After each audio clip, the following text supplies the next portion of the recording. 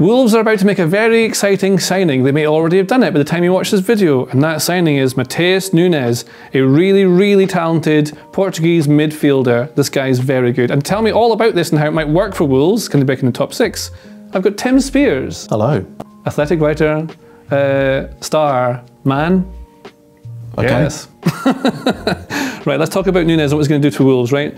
So we know that Wolves have ambitions to be in the top 6. Last season they finished 10th. Tell me about Wolves last season. 10th, not very good. Bruno Lage tried a few things, didn't get very well, so kind of went back to Nuno's counter-attacking, fairly dull style. Hence, very good defensively, but a lack of goals. Same old story, really, for the past few years. What we've seen this season as well is a swap from like a 3-4-3 kind of shape with outside forwards with a striker here to selling even Corner Cody's gone. They're playing a back 4 and it's more of a 4-2-3-1. It looks like it'll be a mix between a 4-2-3-1 or a 4-3-3. But what Nunes does is he can play as part of a midfield 2. It could possibly play as a 10. I wouldn't have thought it personally, but what do you think? Probably in a 3 pushing forward, not sure he's a 10. But yeah, it's been a really big change for Wolves in pre-season. They've played 3-4-3 exclusively since 2017, pretty much every single game. But they have become a little bit predictable. You know, very, very good defensively. They've been in the top 5 in the league for 3 of those 4 seasons for their defensive record, which is very, very good. But in the past 2 seasons, they've averaged less than a goal a game.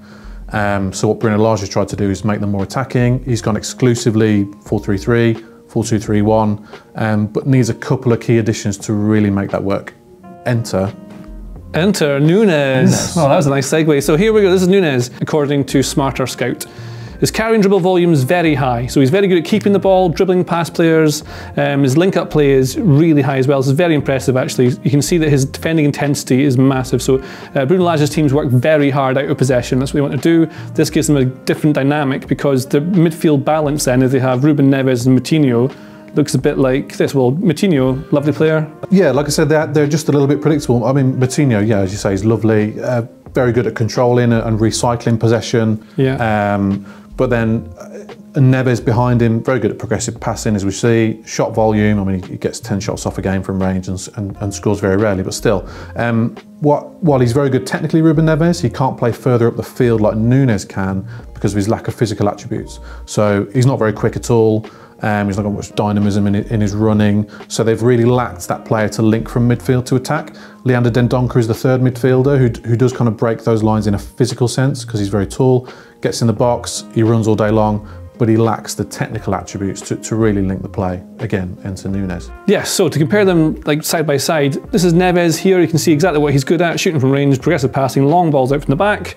And if we go to Nunes, clearly this gives them a much better balance. And the thing with Nunes, where Neves lacks a lot of agility and mobility, what you get in Nunes is someone who has all of that. Like, he's really, really athletic. This guy here, and this is what he looks like here. This is an example of Nunes playing for Sporting Lisbon, where he often plays as part of a midfield 2 in a 3-4-3 actually. So he know he can do that for Wolves should they want to change systems back to what they're doing previously. Now what you see here is a player who likes to go forwards. He takes the play forwards and makes things happen, turns defence into attack very quickly, which is something that Neves and Moutinho can't really do. So this is Nunes here. The ball is played into him. I think it goes from here to here to here.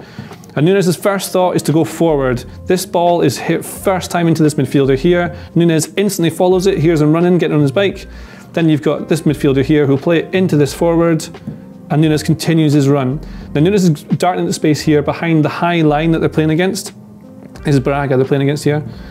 If this ball could come through from his teammate here, he is clean through and goal. And that is the kind of thing that Wolves have lacked, is that pace to the middle of the pitch when progressing play from defence to attack. Yeah, definitely. So they've been very much a counter-attacking team for 4 years. So nobody's produced more fast breaks or counter-attacks in the Premier League in the last 4 years as a whole.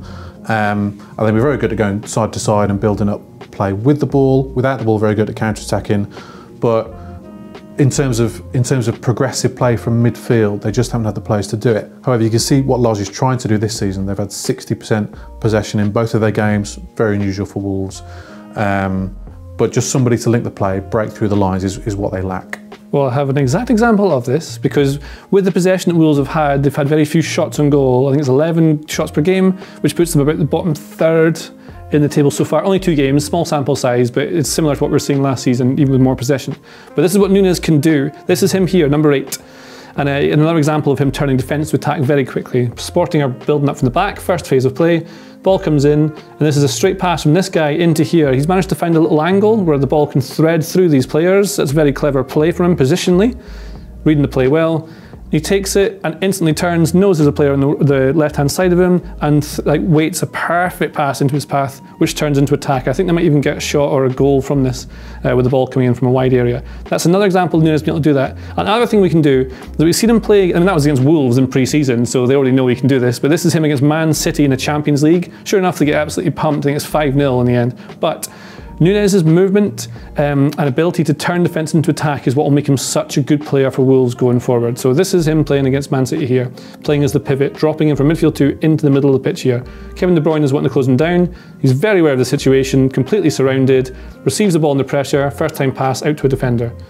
That ball comes here, he instantly moves into space, recognises the only space really is here or here, makes the move, the pass comes into him, receives this as he's turning, De Bruyne right on his back. This is a dangerous situation, but he has just the skill and technique to be able to turn this and pivot a full 270 degrees and takes De Bruyne out of the game, runs forward into this space again and turns defence into attack instantly. And this is what Wolves will probably be looking to do. And we know that they want to have more possession this season. They've changed from the 3 to the 4 at the back. But what they do have currently, I mean, this guy will make their midfield much better, but what they're lacking is really a striker. Yeah, absolutely. So Raul Jimenez, sort of the complete number 9 really in his first 2 seasons in the Premier League. Takes plays on, good in the air, good as back to goal, and very good technically. But the last couple of seasons since he fractured his skull, he's not quite been the same player. They are looking to bring someone in, but you can see just without him in the first couple of games, they've basically got six wide forwards in the squad. Now they've signed Gonzalo Guedes from Valencia, so you've got Neto and Gibbs-White who've been the 2 out wide so far this season. You've had Daniel Podence in the 10, and then you've got Guedes and Adama Traore, your freakish wildcard, to come off the bench as well. But like I said, it's these areas really where Podence hasn't got the physicality to do that. He's only 5'5", defensive attributes not very good at all, whereas Nunes adds physicality and creative attributes in terms of through balls. I know they're going out of fashion, but we might try and play a few. And then these combinations out wide. I mean, we've got Johnny here. It'll probably be Semedo when he's back to fitness, overlapping on the right. Nori, very, very quick. Should have had an assist at the weekend down the left. So it should sort of bring Wolves' attack together a bit more in a way that we just haven't seen before. So there you go, that's Nunes, a player who's going to make Wolves much stronger, the squad much stronger, the first 11 much stronger, but they're still lacking the forward who will score the goals when Jimenez is not on form or in the team. So could be good for Wolves this year. Will they make it into the top 6? Yes. Yes, they apparently will, yeah. So to find out if that actually does happen and to find out what Tim thinks about that later in the season, subscribe to the channel. We'd love you to subscribe. And join us again. Yes. If you like this video, please consider subscribing to the channel. The Athletic brings you the best sports journalism in the world in a personalised experience, connecting you with the stories and teams that you care about the most. There's coverage of 13 sports, plus direct access to world-class journalists through live Q&As, discussions and podcasts. Not to mention, it's all ad-free. And you can try it now for free for 30 days by clicking the link in the description.